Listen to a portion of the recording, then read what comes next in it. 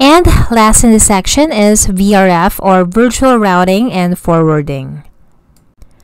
VRF is a Layer 3 virtualization feature on routers that allows multiple separate routing tables to coexist on the same physical router.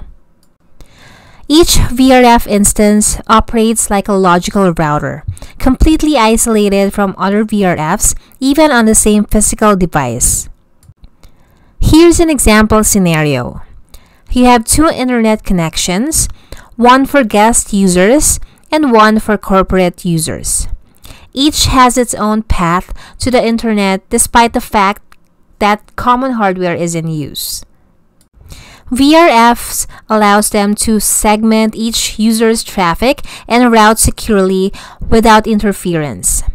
Even though they use the same subnet, they are isolated due to VRFs. And here is a command that shows the routing table associated with a specific VRF. And this is what a VRF routing table looks like.